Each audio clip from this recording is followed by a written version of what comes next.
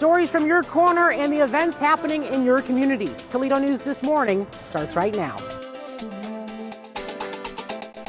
Good Saturday morning, I'm Jaden Jefferson, and welcome to this first edition of Toledo News This Morning in the new year. As we did in 2023, we do in 2024. Begin with a check of the forecast, of course. High in the mid-30s, low in the lower 30s, with a 50% chance of snow showers.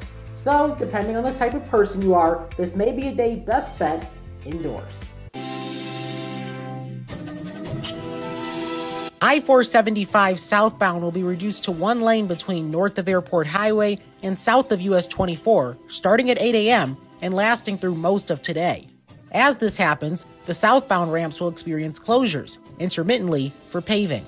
Two of the ramps, however, will remain closed for extended periods of time.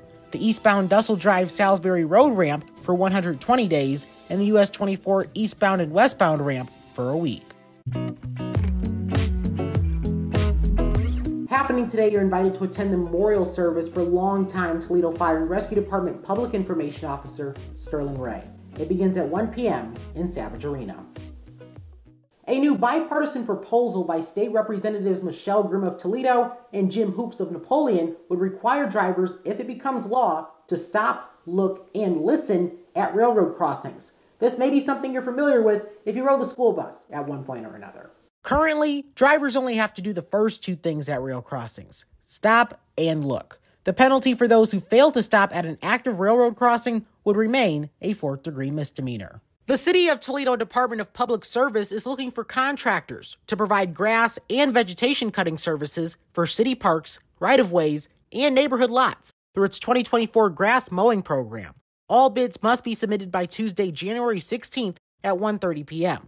You can place a bid by clicking on this article at toledo.oh.gov/news. Did you know that your feedback could be valuable in how Lucas County addresses man-made or natural hazards? You're encouraged to attend one of two meetings, one on Wednesday at 6 p.m. or another on Thursday at 10 a.m. to offer your personal experience with regard to hazards that impact you, from public health to natural disasters like flooding. Both meetings will be held at the Lucas County Emergency Services Training Center on Jefferson Avenue. 3 Toledo projects are recipients of support from the Historic Preservation Tax Credit Program, awarded by the Ohio Department of Development. They total over $12 million and will go toward Burt's Theater, Hoppenstraw Bottling Company, and the Nicholas Building.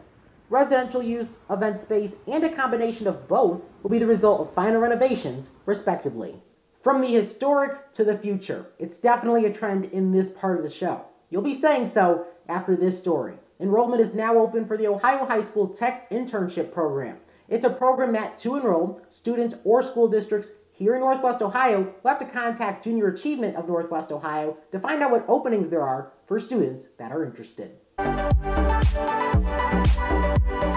Welcome to the Cafe, where community and commentary come together. And for this inaugural edition, I can't find the coffee anywhere in the studio, which is disappointing. I mean, 2024, it's supposed to be a fresh slate, but I'm not seeing it just yet. But I want to do some commentary for this inaugural edition.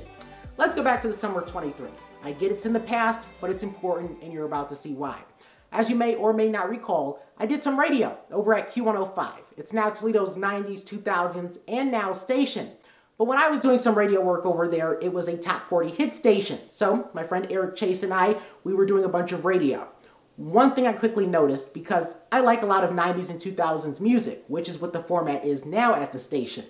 But I noticed as we were playing a lot of the songs that were big hits from now, there weren't too many dance pop songs, which was pretty disappointing to me because it makes up most of my playlist. And so I asked Eric about this, and yeah, it was a disappointing summer. We didn't get too many big hits. There were a lot of ballads. Not that there's anything wrong with a good ballad, but maybe 2024 will bring us more hits that you can dance to, have a party around. So cross your fingers and hope. That is this inaugural edition of The Cafe. I'm Jaden Jefferson. Thanks for joining me for Toledo News This Morning, and I'm back next week. Have a great Saturday.